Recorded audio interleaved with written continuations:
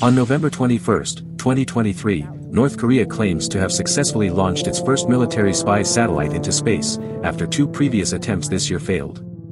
North Korea's state news agency announced the launch of the Malachyeong-1 satellite.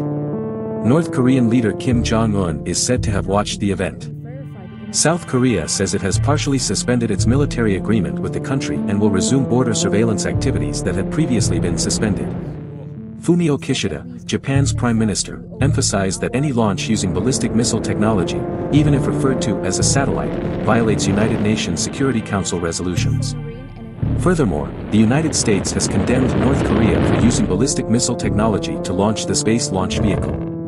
Notably, there has been speculation that North Korea may have received Russian technological assistance for its recent satellite launch.